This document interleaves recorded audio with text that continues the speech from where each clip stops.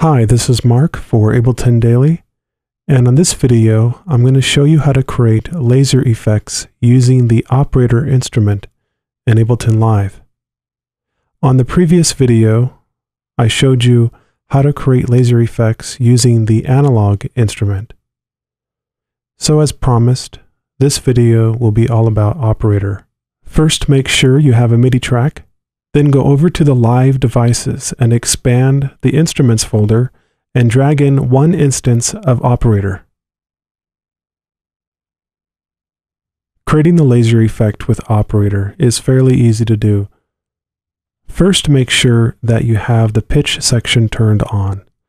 So just go ahead and click here. Then we must adjust the pitch envelope amount. So this knob right here, go ahead and turn this up to 100%. Over on the pitch envelope, pull the attack away from the initial point of the envelope.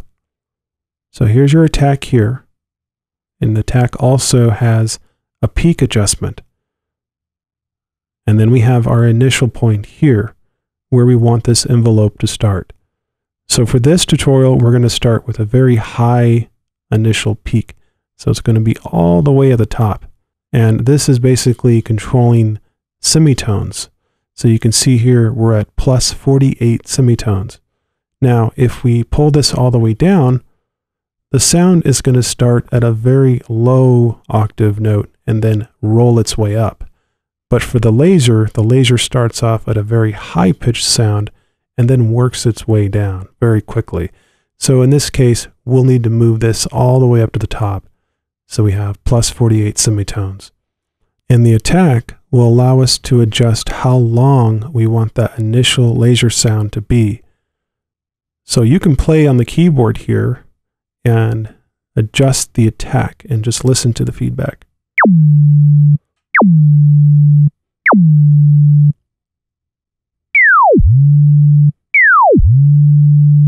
Now, do you hear the sound moving back up? That's because we have a very high sustain here, so we need to pull the sustain down. It will sustain in pitch based on where I have this point here. Okay, sounds pretty good. I've noticed that we do have a little bit of a release on this envelope. It might be a good idea just to pull down this release all the way, and you can even chop off the timing of that release too. So let's go ahead and hear that back. Okay, there's a little bit of a bump at the end of that sound. In this case, we'll need to adjust the envelope for oscillator A. So go ahead and activate oscillator A, and then bring down the sustain. Leave the release time the way it is right now. We'll come back to this later. Let's go back over to the pitch section. Go ahead and activate it. And now I'm going to adjust this envelope so I can get the exact sound that I'm looking for.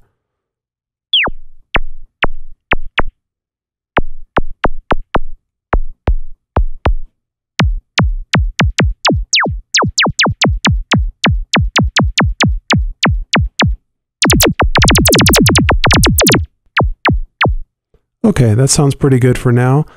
I'm going to move over to oscillator A and just adjust the sustain here a little bit.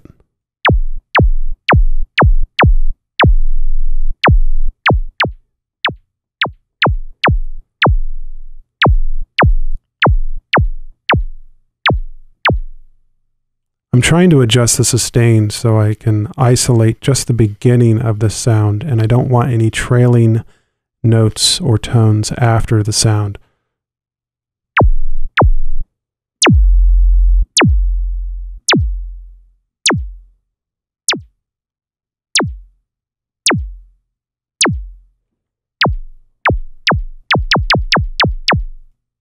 Okay, so for the release, you can extend it, but you can also just eliminate it completely by clicking here and just dragging all the way down to 1 millisecond. And hopefully it'll still sound the same. If you have any other hums or low tones in the sound, believe it or not, extending the release may eliminate some of those. If the release is too fast, it might create a low frequency bump in the sound. So if you do hear that, then you can go ahead and extend the release and that will roll off. Now, at any time you would like to control how much pitch is going to be applied to this envelope, you can just come over here to the pitch envelope setting, and you can change this. I can take it down. Let's make it 50%. So this way your sound will start at only 50% of the pitch than what you had before. And you can almost create like a kick drum or something like that using this.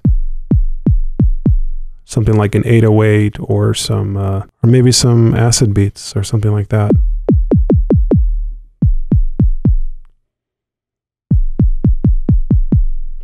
So that's pretty much the how-to on how to create this laser sound.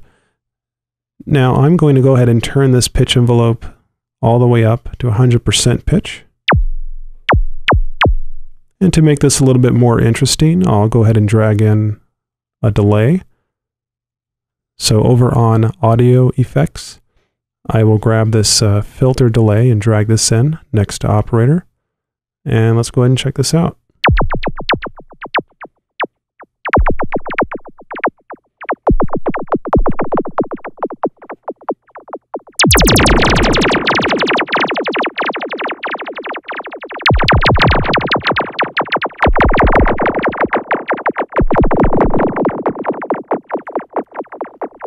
And if you really want to take people into outer space, you can adjust the overall timing for the operator instrument.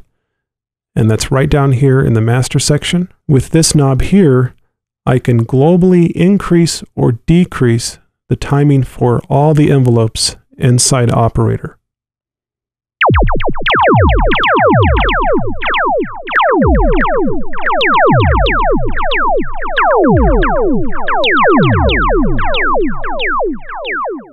And we can also make this a lot shorter by decreasing the timing of these envelopes.